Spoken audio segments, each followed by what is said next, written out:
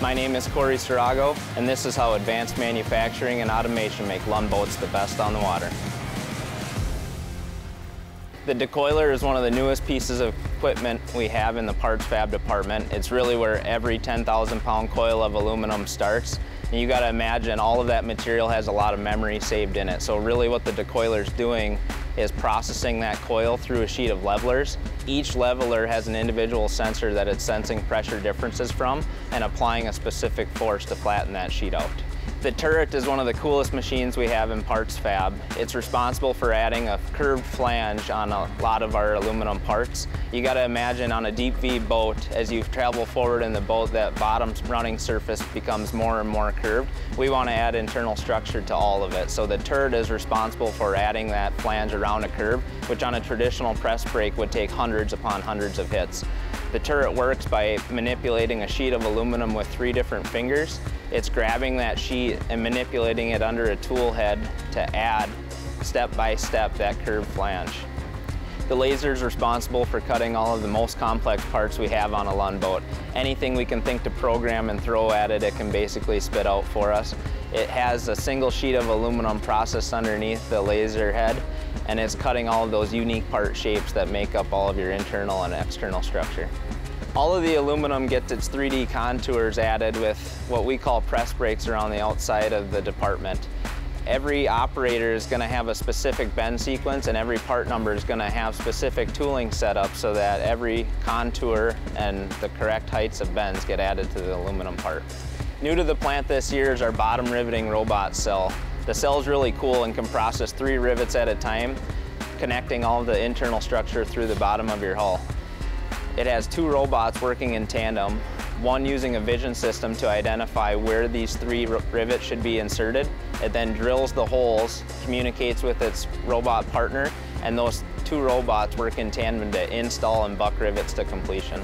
Every Lund boat will get flotational foam added in our foaming department. It's an AB style foam, and when those 2 chemicals react, they expand and fill up any cavity they're inserted into. The foam actually, while we add it for flotation, adds a lot of rigidity to the boat as well. It basically adheres to all the aluminum around it, making every empty cavity a more solid structure. Depending on what a customer selects for options, we have 2 machines, both CNC carpet and vinyl cutters, that are responsible for cutting all of the unique shapes that go into the furniture on your boat. Every option will queue up a specific program, and that machine will cut all of those unique shapes in unison and deliver them to an operator for unload at the end of the table. So the Clincher is unique, and it's a different way of manufacturing as opposed to adding a nut, bolt, screw, or rivet. Clinching is a machine that actually pinches 2 layers of aluminum together. It indents the one layer by depressing it into another, and what you're left with is basically a rigid joint similar to a nut and bolt, but without adding anything in terms of additional fastening. Just like a boat physically travels through the plant, we also track it electronically through each department as well. That allows our dealers and customers to individually look at their order and see how their order is progressing. One of those tools we use is an MES suite, which basically has each operator log, starts and completes by station, which ultimately tells us how our boats are flowing through the plant. In addition to that MES system, we use a tool called Andon, which tracks progress within each department and then ultimately, again, helps us boil up progress through the plant.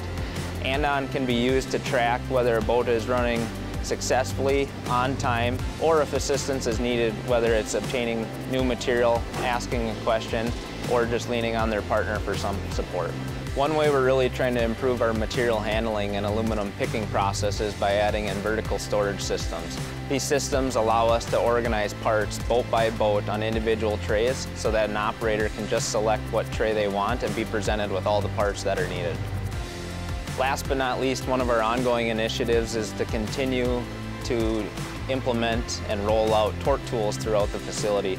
Torque tools allow an operator to install a nut and a bolt, use a single tool, and know that that joint is going to be fastened correctly.